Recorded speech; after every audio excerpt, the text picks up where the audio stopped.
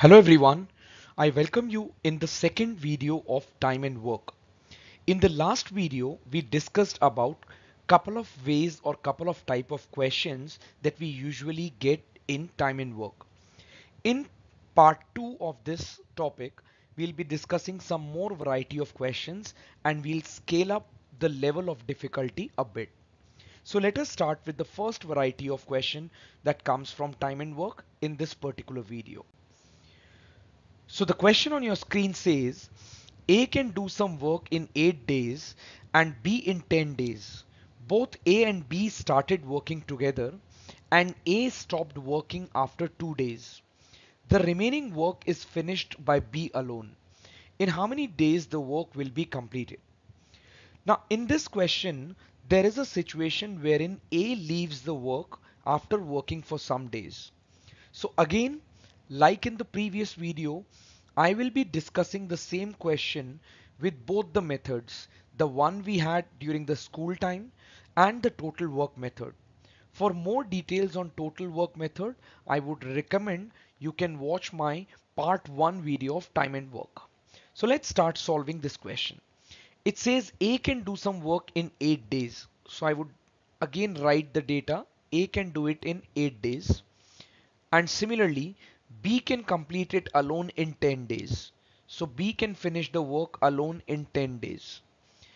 Now the question says that both of them started working together and after 2 days A left.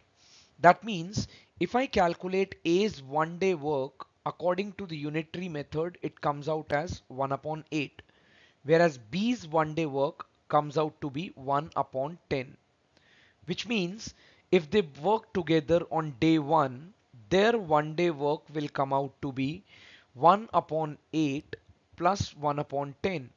Please remember, we'll be solving the same question with the total work concept as well. But because both of them work for 2 days and this is their 1 day work, therefore in 2 days they will be finishing 1 by 8 plus 1 by 10 multiply by 2. This much amount of work is done in 2 days. So if I solve it further, and as I said, kindly don't take the LCM. Write the values as it is in multiplication and in addition. So it is 8 plus 10 divided by 8 multiplied by 10. So it becomes 2 multiplied by 18 divided by 80, that's 80. Now when I cancel this off, I'll be getting 40 over here. Then it is 9 by 20, which means the work done by them in 2 days is 9 by 20. And then suddenly A leaves and the remaining work is to be done by B alone. B's 1 day work is 1 upon 10. Let's suppose B works for D days and the work gets completed.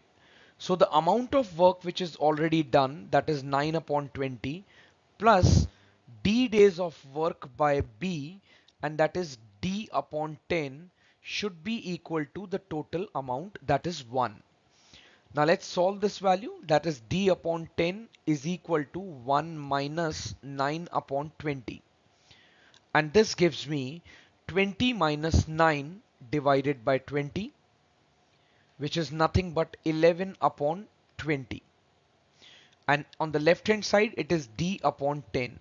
So when I cancel this value, I'll be getting D is equal to 11 upon 2. That is, B will take another 5.5 days to finish the work. And therefore, the total time taken would be 5.5 plus the 2 days of the work that both of them did together. So it is 5.5 plus 2, and therefore answer of the question becomes 7.5 days. But this is a lengthy method, the unitary method that we used during our school time. Let's go with the approach of total work method. So if I assume total work as, let's say I assume 80 units. As I said in the last video also, you can assume any amount of work. So if W, that is total work, is 80 units and A can do it in 8 days, Therefore, A's 1-day work becomes 80 by 8, that is 10 units. And similarly, B's 1-day work becomes 80 by 10, that is 8 units. And because they are working together, so together they work for a day and they finish 18 units. Whereas they are working for 2 days and therefore the amount of work done is 36 units. So how much work is left now? It is 80 minus 36. That is, we are still left with 44 units of work. And who is supposed to finish this work? It is B. And if B can do 8 units per day, to finish 44 units, B will require 44 divided by 8, and this will give me 5.5 days as the answer. So as you can see, just in few steps we are unable to get the answer 5.5 days, which upon adding with 2 gives me 7.5 as my final answer. So therefore, even though the question has changed, the total work method still remains meaningful in such a question.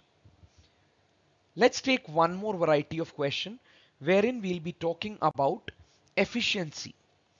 Time and work and efficiency are highly related concepts because we definitely get some questions from efficiency in time and work. Let's understand this question.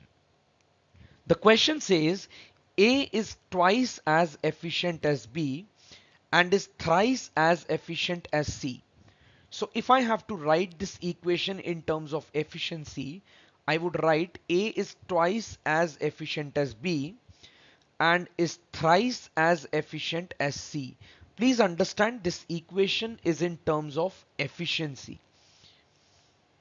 I'll explain how are we relating efficiency and time. Next line of the question says, together they can finish the work in 24 days. So in 24 days, A, B and C together finish the work. And the question is, in what time will B alone finish the work? Now let's understand how easy this question is. The only difference over here is we will be talking about efficiency. And we have two types of equations. Equation number 1 in terms of efficiency and equation number 2 in terms of time. So what we have to do, either we convert efficiency equation in terms of time or we convert time equation in terms of efficiency. And I'm sure with whatever time and work we have studied so far, it is easy to solve a question based on time. So let us convert this efficiency equation in terms of time.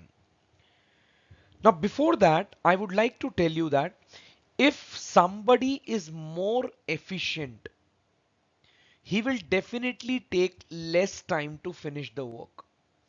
On the other side, if somebody is less efficient, he will take more time to finish the work. So on a whole, I can say time is almost inversely proportional to efficiency. Now let us understand how can we convert this efficiency equation into time. Let me assume that B takes B days to finish the work alone. Why am I assuming with respect to B? Because I have to find out the time taken by B alone to finish the work. So if B takes B days, according to the efficiency, A is more efficient and hence A will take half of the time taken by B, and that is B by 2 days. Going by the efficiency term, if B takes B days, A is double efficient and hence will take half of the time. Similarly, between A and C, A is more efficient and therefore A will take less time, and thus C will take 3 times of time taken by A, that is 3B by 2 days. So now what I have done, I have converted efficiency equation in terms of time, and rest is very simple because we know time taken by A 1 upon A, time taken by B time taken by C, and this equation ends up with time taken by all of them together. So this is my primary equation of time and work. 1 upon A plus 1 upon B plus 1 upon C is equal to 1 upon total. Now let's put the values. So if I put A as B by 2, it will become 2 by B plus B remains as it is because B takes B days, and C will become 3B by 2. So upon reciprocal, it becomes 2 by 3B is equal to the time taken by all of them together, that is 24 days, will come in the denominator. That's 1 upon total. Now let's take the LCM. So my LCM is 3B. Over here it becomes 6 plus 3 plus 2, which is equal to 1 by 24. 3 and 24 gets cancelled, so it is 8. Upon cross multiplication, I get 6 plus 3 plus 2, 11. 11 multiplied by 8, that is B is equal to 88 days. And that's the answer of the question. Because the question was talking about how much time will B alone take to finish the work, and it is 88 days. Now, if suppose I have to calculate for A, it will be B by 2, that is 44 days. If suppose I have to calculate for C, it is 3 times of A, that is 132.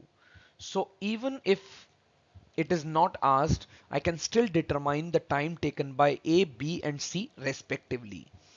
So this is another variety of question that comes from time and work, where efficiency is part of the question. I hope everyone has understood. We will be going through a series of videos on the complete concept of time and work. This is the second video. You can watch the first part of the video as well so that you can understand the complete concept. I hope everyone has understood every part of it. For more videos and for notifications on new videos, you can subscribe to our channel, that is Swanit Education. And don't forget to click on the bell icon so that you can get timely notifications. We'll come again with another part of time and work. Till then, goodbye.